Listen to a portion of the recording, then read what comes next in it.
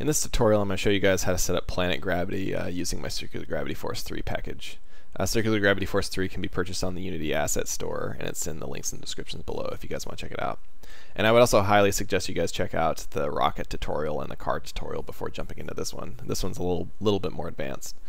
So let's go ahead and go to Prototypes and Empty Scenes. And then let's go ahead and go to... So we want to go ahead and just make kind of an empty planet for now. So let's go ahead and just right click and say 3D Objects Sphere. And let's make this thing big. So we want to make it like 20 by 20 by 20. And then let's go ahead and move our planet up. And we'll just put it like right there. Focus on it. Just press F. And I don't know, let's make it a little bit prettier. So let's find like something that's a surface. So let's go no.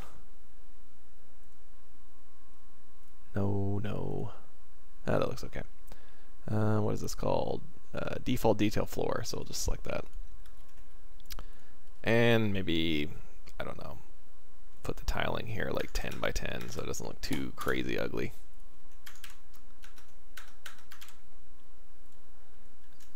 Okay, so we have our planet right now. So first off, what we want to do is we want to go ahead and center on it and go up to Tools, CGF, 3, Wizard, and we're going to want to basically set up kind of an area of gravity for this thing. So we're going to go ahead and select 3D. Size, we'll go ahead and set it to 20. Force power, we're going to actually put this quite up, so it's going to be like 800. And the reason for this is we're going to be using planet gravity for the force type. So if I select force type, we're going to go ahead and, well, gravitational attraction is what we're going to use. And force power is basically the intensity when we use gravitational attraction. So let's go ahead and select force mode. We're going to hit acceleration, and then we're going to go ahead and create.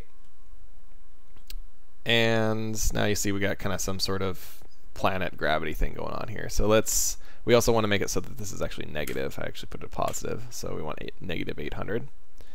And let's drag something into here so we can kind of see it actually take effect. So let's go ahead and go under Prefabs, 3D, Physics Objects, and let's go ahead and maybe Wall of Cubes for now. So I'm going to go ahead and drag that onto the surface.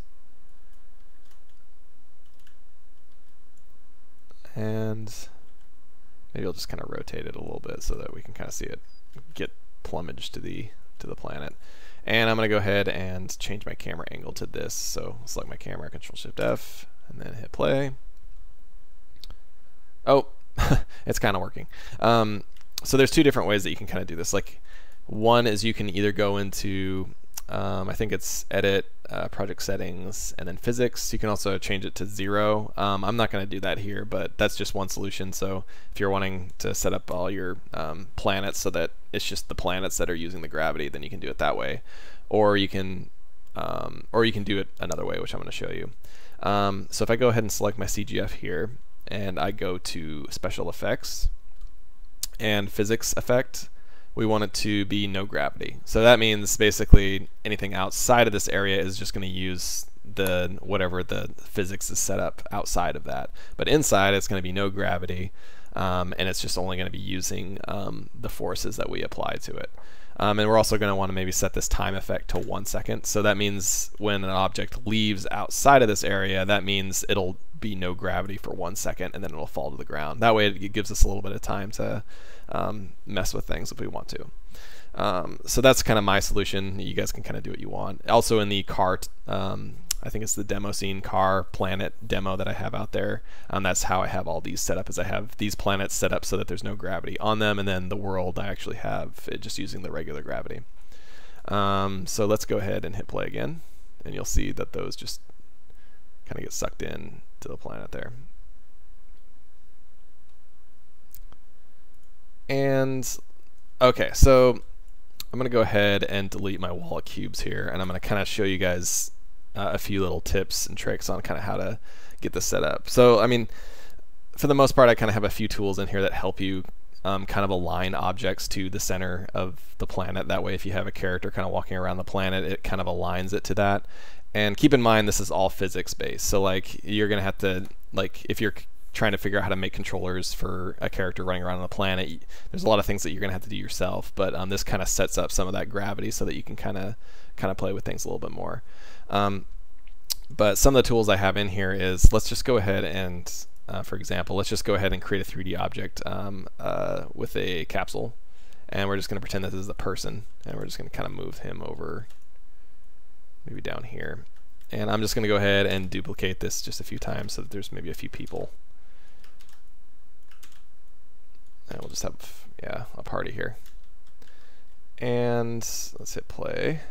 Oh, well, maybe I should actually give them some physics. So let's hit add component, rigid body. So let's add a rigid body and play.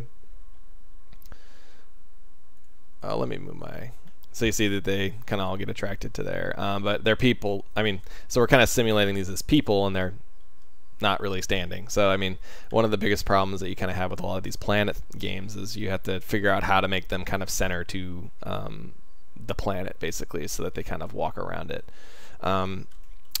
And I have a few little tools that you can kind of use to get that to work.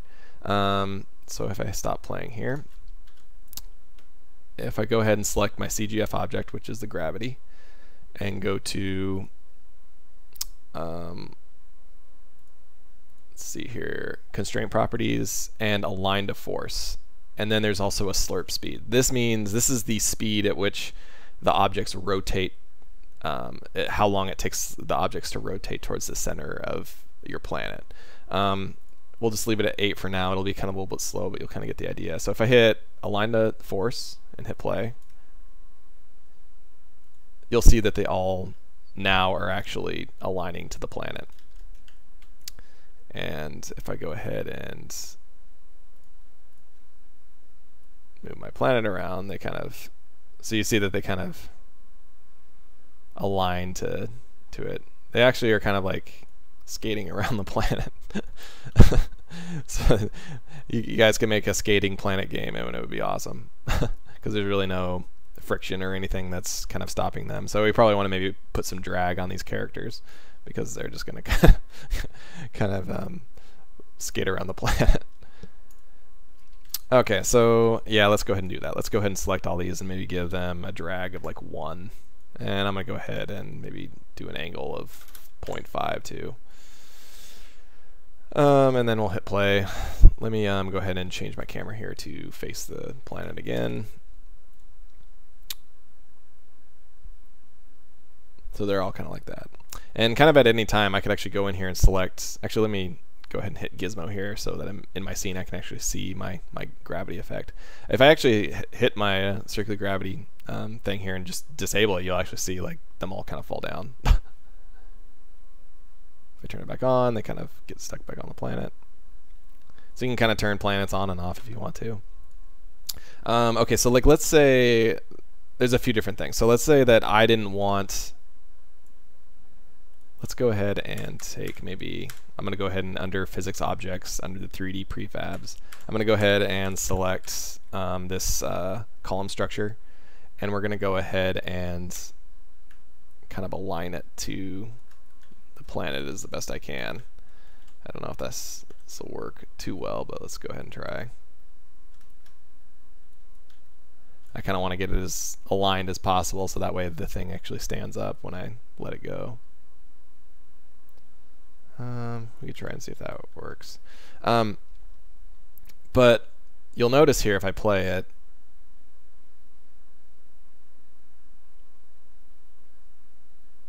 that these objects are actually aligning to the planet too, and that's not something I really want to do. You see how the box, oh, let me go ahead and parent my planet to the CGF, so that way when I'm dragging this thing around, it actually drags the planet too. But you'll notice all these objects are actually, see how the columns are actually aligning to the planet too. I don't really want that because it just looks a little bit weird. But I do want my players to be aligned to the planet too. So it's kind of an interesting problem. But yeah, you'll see these columns. Yeah, see this column right here, it's facing there, and we don't want that. We just want the column to actually fall when we want it to do something. So in order to solve this, there's 3 different options here under the constraints properties, and you'll notice there's a GameObjects filter, a tag filter, and a layer filter, and it's almost kind of set up the same way as the filters work outside of the circular gravity force. But let's just do this with tags. So like, let's say I select all of my people here, my capsules, and I just assign player to the tag so that all these guys have the player assigned to the tag. And then let's go ahead and select our CGF, and then we want to go to tag filtering, and we want to say only affect listed tags. And you can also do the opposite of where you don't affect listed tags, but let's just say we only want to affect listed tags, and we want to go to tag list, and we wouldn't just add 1 here, and then just type in player, because all of our players are, the tag is player. And if I hit play here, you'll actually notice that this thing is trying to kind of stand by itself, and it's not getting aligned to the planet. And if I go ahead and select the planet and kind of move it around a little bit to kind of make it fall, you'll notice that the physics kind of acts accordingly to what a planet would be like, rather than actually them having the aligning it. Let's go ahead and I can kind of move this around a little bit more.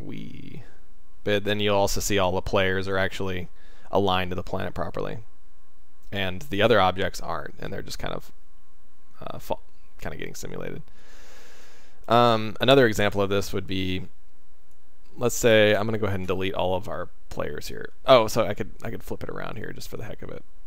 So don't affect listed tags. So this is basically going to it's going to make everything aligned except for the players. So if I hit play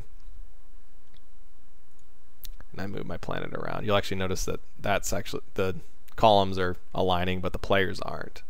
So it gives you kind of some options of filtering out things that you want aligned and other things that you don't want aligned to the planet. And I'm going to go ahead and close this filter. Well, I'm going to go ahead and reset this so that there's nothing in it. So that's kind of an example of the tag filtering. You can also do this by object too. So like I can actually select a certain object I want and just do it by GameObject. And it's really specific if I want to do it that way. And then also layer, if I want to do it by a layer, and that's over here. If you want to actually align them by a layer, you can do that too. Yeah. So let's do one more example, kind of how this aligning stuff works a little bit. And let's go ahead and delete our column structure, and I'm going to go ahead and drag the car object in here, and that's under prefabs, 3D player, and we want to drag car CGF, and this one's already kind of hooked up. If I hit play here, it's probably gonna freak out a little bit. Let's see, actually let me check my CGF here. Let's go to, yeah, so it's aligning, and let's say I want it really strong, like 100. You're actually gonna see like the car freak out here. Yeah, so it's like really tripping out, and the reason why this is freaking out right now is because the tires are actually trying to align, and also the frame of the car is trying to align, and we don't want that. We just want the frame of the car to actually be aligned with the planet. And in order to do this, we just select the CGF here and then go to GameObject filters and only affect listed game objects, and let's say 1. And what we're going to do is we're going to go to our CGF car here, and I'm going to select frame, and I'm going to drag it to the CGF object, or the object list here. So basically what I just did was I told the planet to basically only align the frame of the car, but everything else is fine. So if I hit play, so now you'll notice that the car works fine. And that's kind of an example of being very specific on what you want to be aligned to. So the only thing that's being aligned to the planet is the actual frame of the car. And I mean, I don't even have to really align. I don't think this car, I don't even really have to align to the planet. I think actually the gravity kind of takes over a little bit, and you can kind of not have to align to the planet with this guy. But if you flip over and stuff, you'll have problems and your car won't work. But if I move my planet around, it kind of acts accordingly, and he kind of flies back down to the planet.